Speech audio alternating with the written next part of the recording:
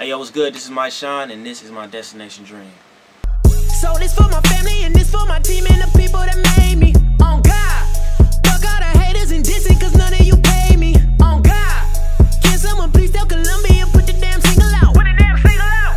And when the hook drop, I want every motherfucking body singing now. No flex. Since I came through, these girls all on my neck, cause all of my shit, that high shit, no flex, no flex, no flex. With a voice like this, them panties gon' stay wet.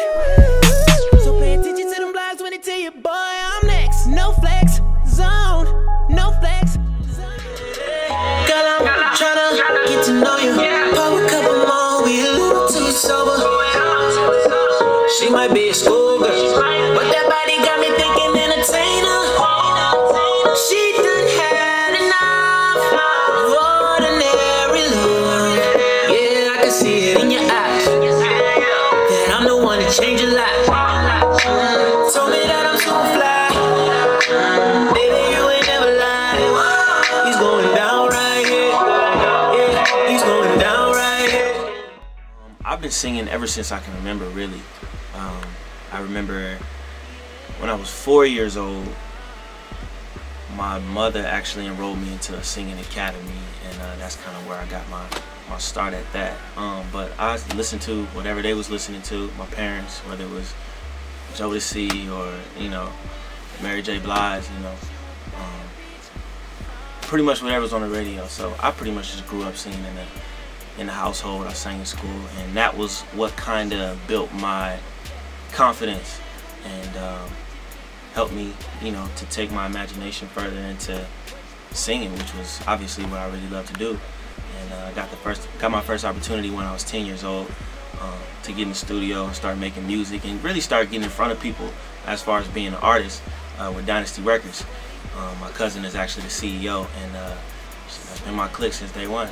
The process of building my personal brand these past 10 years has really been eye-opening, because it's brought me to a point now in my career where I really want to be involved visually when it comes to the videos. I want to be involved hands-on with the music, to the point where I produce songwriting. Like, I really, it helps you understand your craft, and it lets you know the powers that you really have in your hand with your own craft.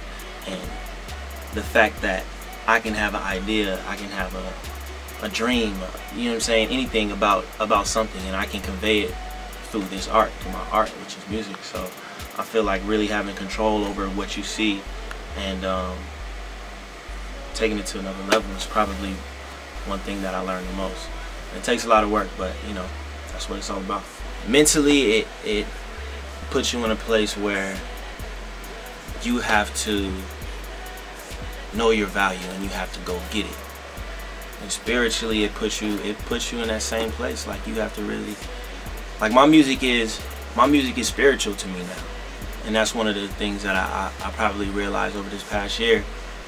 I can make a song about, you know, people dying on the block or a family in poverty, you know what I mean, and I can turn around and talk about somebody that I really cared about, you know, 3 or 4 years ago, or talk about, you know, my relationship with my parents through my music. It's all one thing, you know what I mean.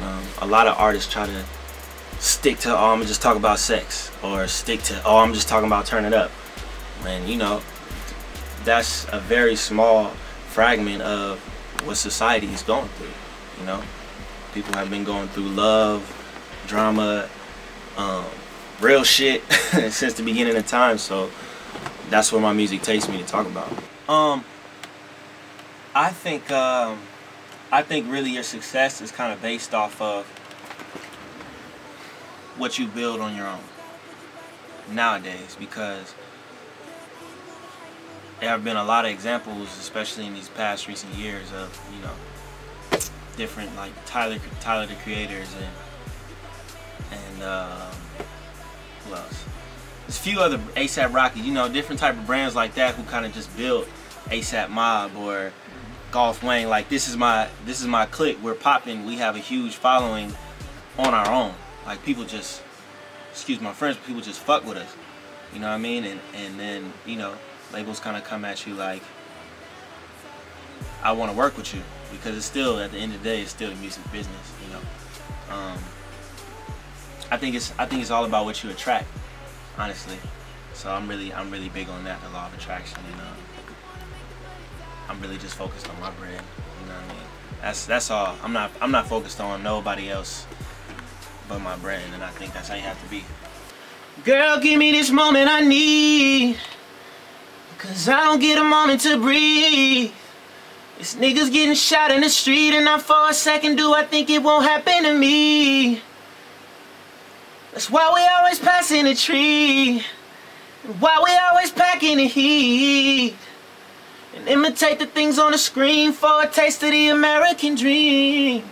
And so we take off, running from the police. Now we buzz back, we don't wanna be free. The strange fruit finally fell off the tree, hands in the air, now we begging to breathe. I say, what's happening?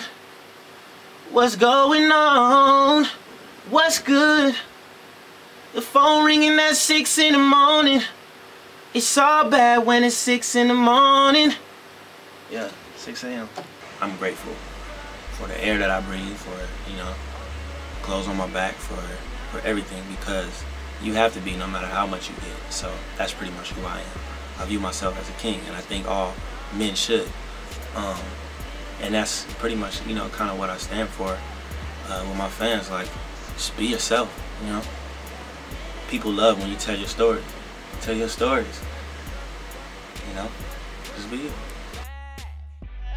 What these bitches want from a nigga, I know what they want from a nigga. They don't want no love